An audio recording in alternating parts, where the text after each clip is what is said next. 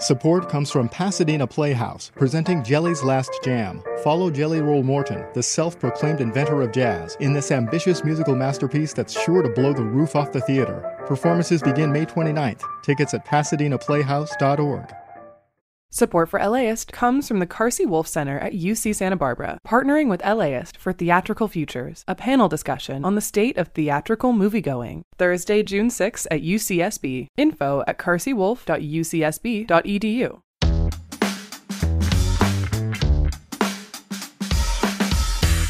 Today on the LA Report, UCLA Chancellor Gene Block will testify before a House committee tomorrow about anti-Semitism on college campuses.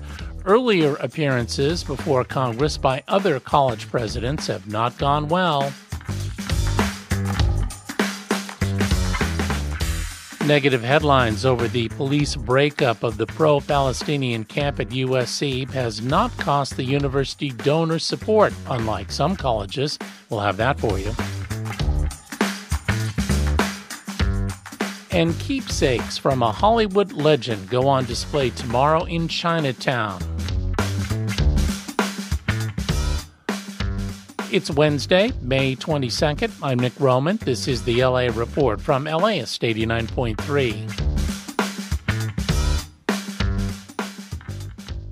UCLA Chancellor Gene Block, who plans to retire this summer, will testify tomorrow before Congress. A preview from reporter McKenna Sievertson. Block is expected to be grilled by the House Committee on Education and Workforce, along with the presidents of Northwestern and Rutgers universities, about anti-Semitism on college campuses. He's faced criticism after 200 people were arrested earlier this month when a campus encampment protesting the war in Gaza was violently attacked, then cleared by law enforcement in riot gear.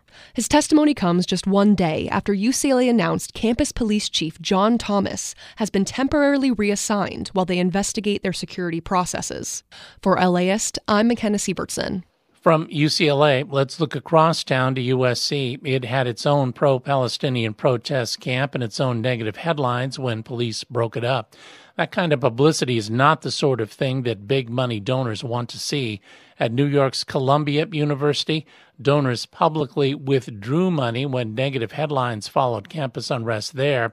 But our correspondent, Adolfo Guzman-Lopez, says that's not happening with donors at USC. USC's top administrators face big criticism over campus protests.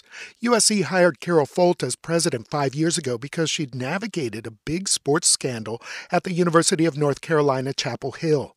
Former USC professor Ange-Marie Hancock said the big difference between the two campuses is the private nature of the university and the big outsized role that donors play. USC's faculty censured Folt. It's unclear if she has lost support from major donors or trustees. USC said donations have not been affected. I'm Adolfo Guzman-Lopez. LA County Public Health says medical debt is a public health crisis, and now it's working on ways to help Angelenos reduce that debt. Collectively in LA County, we owe nearly $3 billion for hospital fees, doctor visits, other medical needs. KFF Health News reporter Molly Castle-Work says it's even a problem for those with health insurance. Because even if you have insurance, you're still facing high deductible plans and high premiums, not to mention high costs. LA County Public Health plans to track medical debt and hospital collections. In some cases, it plans to buy up medical debt and forgive it. We have more about the county effort at LAist.com. When we come back, keepsakes from a Hollywood legend go on display tomorrow in Chinatown. Support for LAist comes from Apple TV Plus, presenting Monarch, Legacy of Monsters, starring Kurt Russell, Wyatt Russell, Anna Sawai, and Godzilla. Two siblings follow in their father's footsteps to uncover his involvement with Monarch, a secretive organization connected to Godzilla. TV Line says this series is incredible, and Empire roars that it's epic. Following this podcast, you can hear remarks by father and son acting duo Kurt Russell and Wyatt Russell and executive producer Chris Black. More on Monarch Legacy of Monsters at fyc.appletvplus.com. Support for LAist comes from Pasadena Playhouse, presenting Jelly's Last Jam. When Jelly Roll Morton's soul is forced to face the music, the self-proclaimed inventor of jazz is left at the ultimate crossroads. This lively musical follows the journey from the back alleys of New Orleans to the sparkling stages of New York, featuring a sizzling bandstand, electrifying tap dancing, and soulful tunes. On stage for 4 weeks only. Jelly's Last Jam. Performances begin May 29th. Tickets available now at PasadenaPlayhouse.org. This is the LA Report. I'm Nick Roman. The city of Huntington Beach might hire a private firm to manage its public library system. But LAist reporter Yusra Farzan says a survey of 400 people in Huntington Beach found that 2/3 oppose the move. Supporters of the move to leave the management of the library system up to a third party say it can help save the city money. Those opposed include library employees, concerned that their benefits package will decrease and they'd be forced to leave as a result. Over the last year, Huntington Beach libraries have become the focus of the city's culture wars. Books deemed obscene were removed from libraries, and a committee was created to review children's library books for sexual content. For LAist, I'm Yusra Farzan. The LA City Council's Eunices Hernandez and Marquise Harris-Dawson have joined progressive policy advocates in a call that the city budget for the next fiscal year includes more money for unarmed mental health crisis response. The group LA Forward wants the city to put in $2.5 million to make dispatch services more efficient, plus another $2 million to evaluate where there are gaps across the city. Here's the City Council's Eunices Hernandez. We're asking the city to invest in building alternative crisis responses that are life-affirming, that are culturally humble, and that will provide our communities the care they need when they need it most in their moments of crises. Mental health advocates and family members have called for years for alternative responses that would bring mental health workers and not police to crisis situations.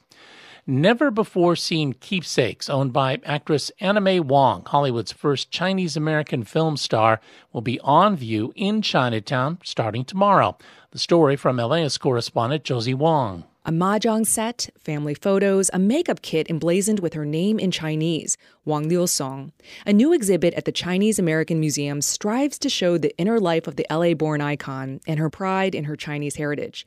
Her biographer, Katie G. Salisbury, says Wong grew tired of playing China dolls and dragon ladies in silent films. She decided that she was no longer going to take on any unsympathetic roles, and she would only play roles that reflected well on her people. The exhibition rides a surge in interest in Wong, the subject of 2 new books and an upcoming biopic. For LAist, I'm Josie Wong. Thanks for listening to the LA Report. I'm Nick Roman. Be sure to listen again tomorrow morning when Suzanne Watley brings you the LA Report AM edition. The LA Report is produced by Libby Rainey and Tiffany Ugie. Megan Garvey is the executive editor. Catherine Mailhouse, our director of content development. Our engineer, Tui Mao. Original music by Scott Kelly. You can read more about this evening's stories at LAist.com. You can also listen live anytime on the LAist app or on the radio at 89.3 FM. You know, listeners like you help make the LA Report possible, so please donate at LAist.com/join.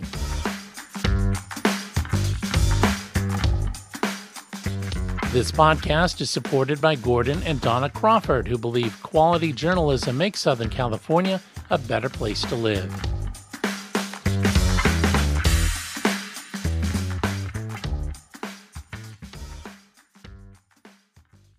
Support for LAist comes from Apple TV Plus, presenting Monarch, Legacy of Monsters, starring Kurt Russell, Wyatt Russell, Anna Sawai, and Godzilla.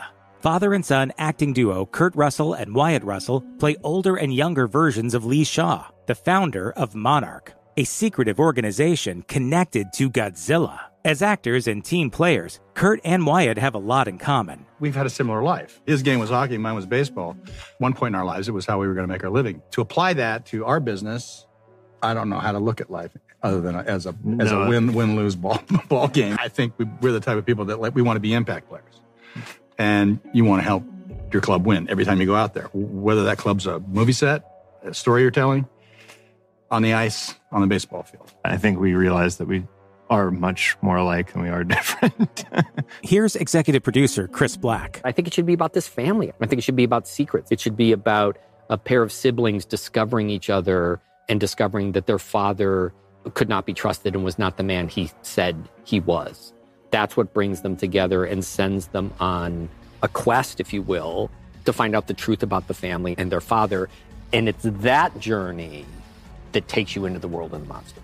For Kurt and Wyatt Russell, being so close helped them sort out how to both play the same character. We worked together quite a bit. We worked together well. What's been your most favorite part of the show?